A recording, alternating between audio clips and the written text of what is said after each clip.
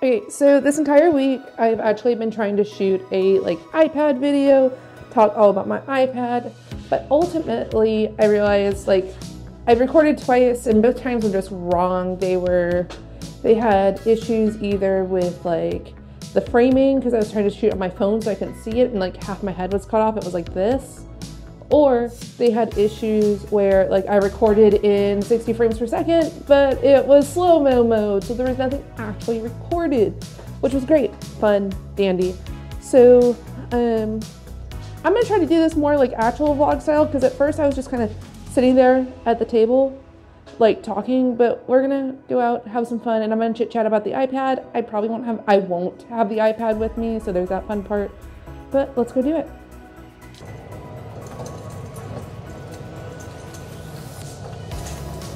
I decided to go out in the dark today. Forgot time change was a thing. I forgot that it's still dark out at 7 o'clock in the morning. So fun fact, I usually record all these super early in the morning. So this is fun and great.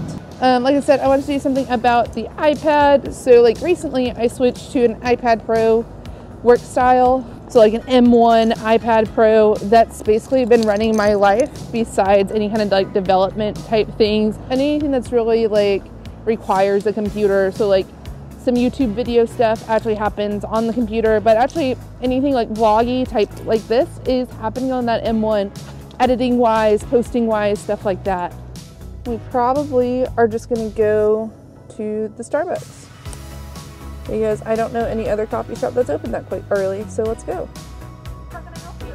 Hi, can I get a grande blonde Americano, please, hot? Absolutely. Any cream or sugar? No, thank you. And anything else? No, that'll be it.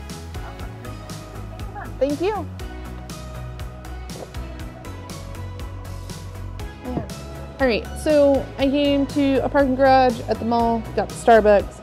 I'm gonna grab my foot camera real quick, but all right, so this is supposed to be about the iPad. There's not gonna be any iPad whatsoever inside this video because I don't have it with me. A month-ish ago, I went to the Apple store and I said, hey, I don't want my MacBooks anymore. I want to get the iPad Pro M1, and then we also got the wife a new computer, but I wanted to get the iPad Pro M1. We traded it in. I came out with a 1 terabyte M1 12.9 inch iPad Pro with the Magic Keyboard. I already had an Apple Pencil from a previous iPad. We're gonna go ahead and snap a photo here. So I walked out with it and then decided, hey, this is what I want. I want to try to make the iPad work as much as possible for myself. I just thought it would make a really good device for me. I've wanted the M1 iPad Pro for a while, and it's time. It was time for me to trade it in and try it out and see if I could make it be most of my device. So what do I use it for exactly? Well, a lot of YouTube stuff actually. So script planning, content planning, editing even. This will be edited on the iPad for the most part. Photo editing, a little bit, very, very small, tiny amount of web development stuff. Usually that's just fixing typos and then shipping it, stuff like that. Note-taking, obviously, drawing, stuff like that as well. So that's really what I use the iPad for. What do I use to get that done with? Well, I use the Apple Pencil, the Magic Keyboard, and I used to be in the camp that the Magic Keyboard wasn't going to be worth it. So I used to think that the Magic Keyboard just would not ever be worth the money, because that's not a cheap accessory. But I have very quickly turned around of oh no, it's definitely worth the accessory. If you can afford it, get it. Having a trackpad permanently attached to your iPad is a game changer, and same with your keyboard. I knew the keyboard was good because I've always had the Smart Folio, the one that lets you wrap it around, stuff like that. It doesn't have the trackpad, but it had the keyboard in it, and I always had one of those, and it was always super useful, especially when traveling, because the keyboard was just attached. And that's the same with the Magic Keyboard. It doesn't charge, it just gets all its power off of the iPad. And another bonus that I didn't realize the Magic Keyboard had until I was using it, or I didn't put together how useful it would be, was the fact that it also has another power cable. It has another power input. So you have the USB-C slot on the side of the iPad, but you also have a USB power slot on the side of the Magic Keyboard that's opposite. So now I have two different places to charge the iPad, and I can do it from either side, which is great. It's amazing. That also frees up the USB port on the side of the USB-C port on the right side of the iPad, so the one that's actually built into the iPad. It frees it up for actual accessories, and it's a Thunderbolt accessory, so I have actually hooked it up to my desk just to see what it looks like. And you know, it's kind of neat. I don't think I'm the one that would use it like that because I do have my Mac like there, but it was really neat to do. The one downside I have with the Magic Keyboard is that I can't let the iPad go flat with the screen up. So if I wanted to draw, I have to pop it out of the case and actually draw with it that way. Which isn't too terribly of a big deal, but it could be a big deal to some people, and it's just something to be aware of. So what about the Apple Pencil? If you're gonna do any kind of drawing or note-taking on the iPad, I just highly recommend the Apple Pencil no matter what.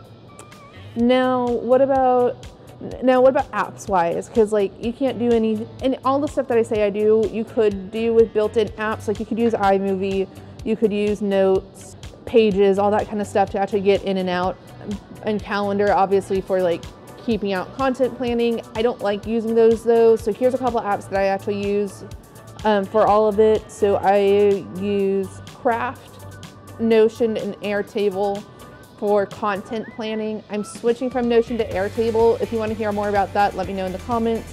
So Craft, Notion, Airtable are all used for scripts, notes, video, YouTube planning, content planning, all of that kind of stuff. Video editing, I use LumaFusion, and the Photos app is actually part of that workflow, and the Files app. But LumaFusion is the go-to video editor if you're trying to get started video editing on the iPad Pro. And it works on Android and iOS as well. It's not just for the iPads. Let's see, photo editing is another big one that I do on the iPad. Best screen with that XDR display on the iPad Pro. So that is kind of convoluted right now, but it has the workflow includes the Photos app, like that's built in on all the devices, Raw Power, Pixelmator Photo, Pixelmator Pro, and then maybe Affinity Designer or Affinity Photo, depending on what I need to do. And yes, I use all of those apps in my workflow. It's a little bit of a mess, but it's doable. I was finding even on the Mac though, whenever I was using the Mac as my main workflow device, I was still using like Photos, Raw Power, Affinity Photo, and still Pixelmator. So like it's still the same apps, it's just a different type of workflow on a better screen.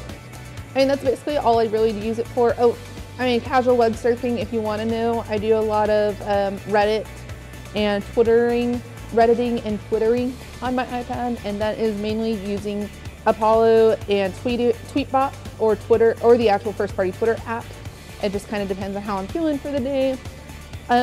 So for app design, website design, app development, stuff like that, to sketch things out, I like to use an app called Concepts. It's one of those drawing apps. It's a vector drawing app, so you don't ever get like pixelated lines, stuff like that.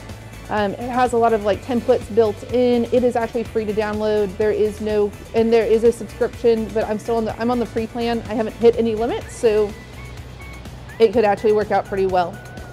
And then also I use an app called Adaptivity, and it basically just gives you, on the iPad, it gives you all the dimensions that you would need for like split screen and stuff like that, which is super duper fun, super duper nice. And then finally, the last apps that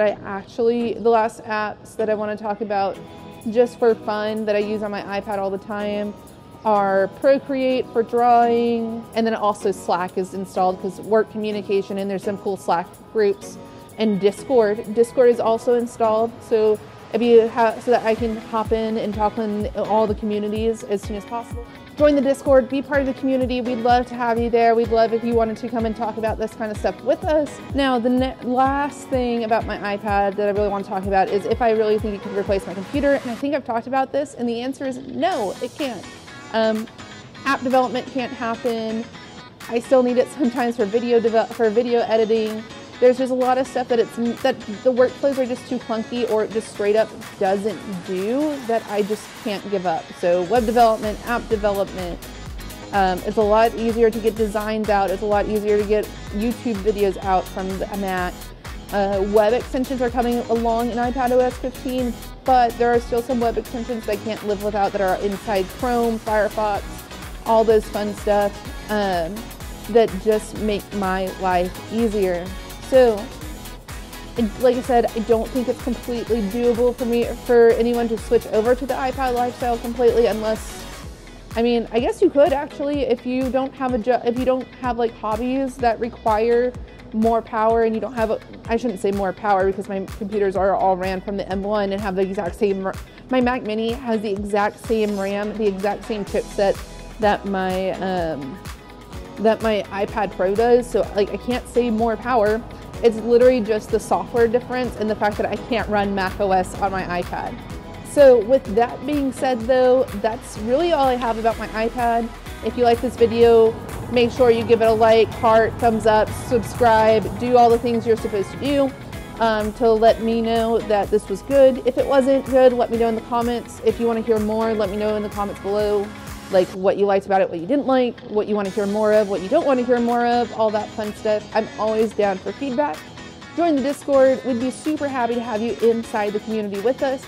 And if you liked this video, the algorithm has determined that you'd probably like the next video right up here. So make sure you go watch it if you haven't already. And I will catch you in the next one. Bye.